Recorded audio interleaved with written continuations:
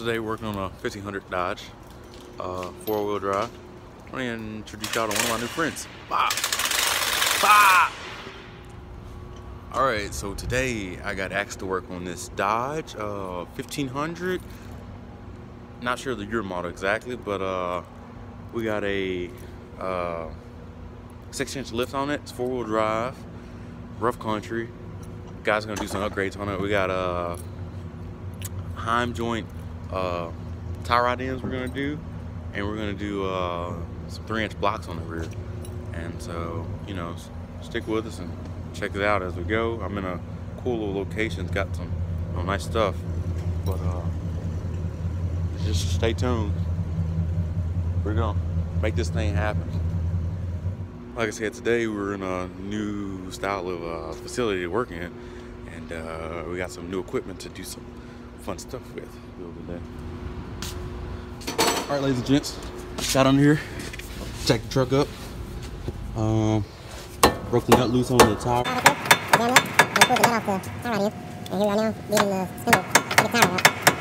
So here we are, Heims in the sleeves. We're gonna replace the regular tie rod ends on a 1500 truck, factory, whatever. So got the jam nut undone over here. Jam nut undone. We're about to measure them out, get them out the same length, to help with alignment. And we'll reinstall them. Let you know how it goes.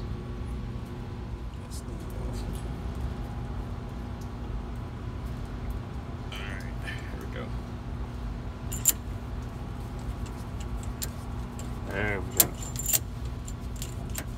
I just got it. I really just got the bar. Yeah, look at me. Yeah, I'll be cool. That's it. I didn't even rip my mouth working down this. Really? Yeah. That's well. Just do that way.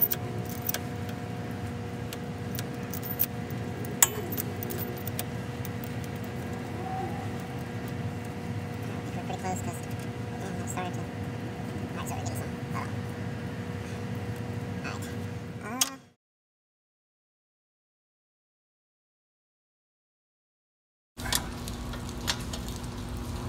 See if it's gonna work. Come on. Man, I need something like bigger, almost like a breaker bar. Hey Bob, you got a breaker bar? Oh yeah. Got a breaker bar. All right, you're the man. You're the man. Okay. Bob, I just wish you would hurry up with that breaker bar. Here's the breaker bar, man. There you go. Oh, thanks, Bob. Give me that. Bob, let it go. Man, just take it. So we got a new method this time. We're gonna do forklift for the rear blocks this time instead of manual labor. Just gonna do forklift. Make life a little easier. Yeah, don't try this at home. Using the forklift always works. Wait, you're good.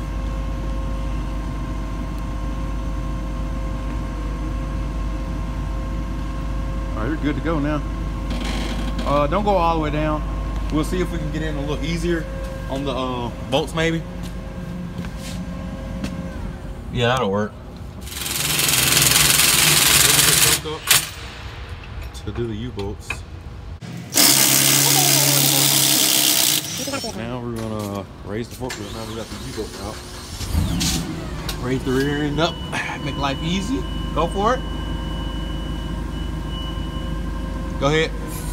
Go ahead. Keep going. Alright, that'll do.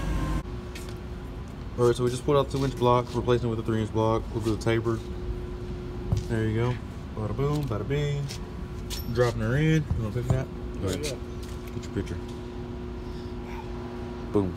Alright, dropping the block in as easy as it goes. A little dark in here.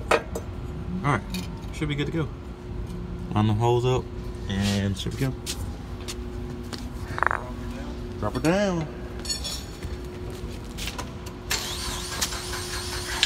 Let me watch them holes as we go in. Hold on.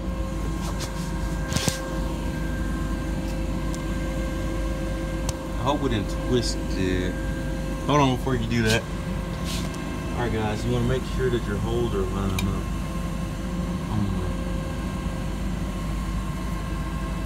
Alright, go slow with things. Bob, what do you think, Bob?